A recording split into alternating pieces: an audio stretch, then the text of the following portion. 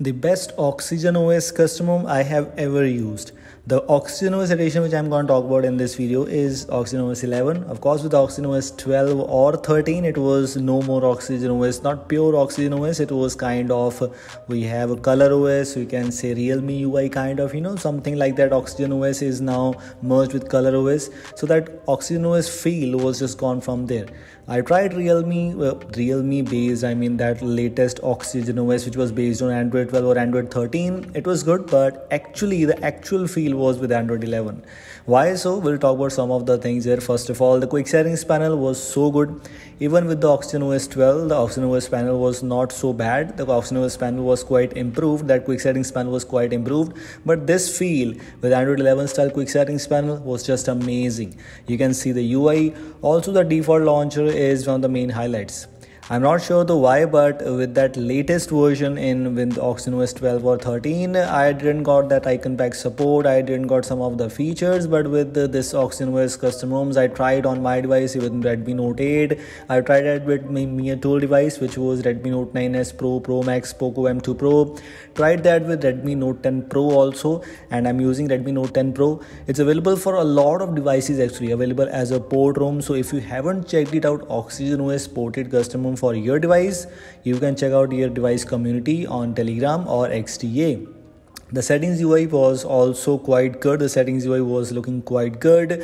We didn't got any useless features. Some features were good, even though they ported OxygenOS 12 and 13 both, but there were some bugs which were not existed in OxygenOS 11. Yes, I tried that same thing in Redmi Note 8 and Mia Tool devices and some more thing. Screen calibration, the features which were present like natural, vivid, advanced were super good. You were able to customize a lot of things there.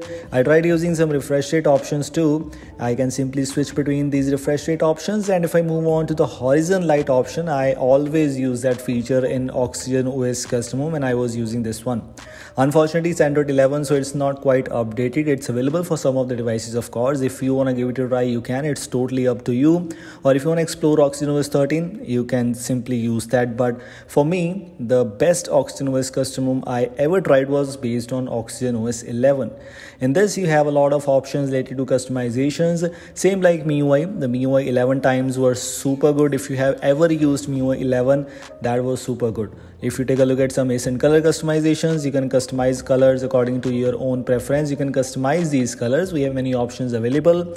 Same thing, and actually OxygenOS was quite light UI and one of the best stock Android kind of things. It was actually OEM skin called OxygenOS, of course, but actually it was not less than stock Android. It was just pure stock Android with some of the customizations added. This canvas option was super good. Unfortunately, it was not working for every device, but for one custom, for one build, for one device, it was working perfectly fine. Then I used that option and it was working perfectly fine. This looks amazing. And also the quick gestures, there were many gestures, controls, options available. Like these gestures like draw O, draw V, S, M, W, etc. 3-finger screenshot. This custom ROM or this OxygenOS edition was super good because it includes a lot of customizations for you.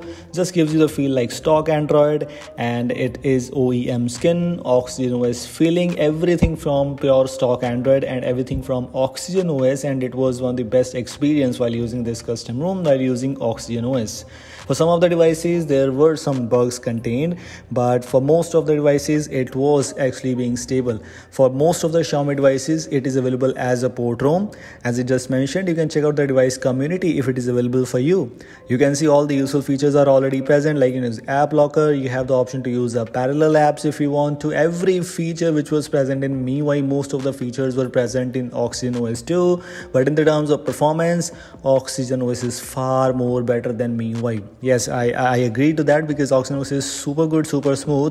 And as I just mentioned, if you want to give it a try, you can check out the device community if it is available for your device. But this was my experience, and I actually loved using OxygenOS 11, and I miss using OxygenOS 11. Thanks for watching. We'll see you in the next one. Goodbye.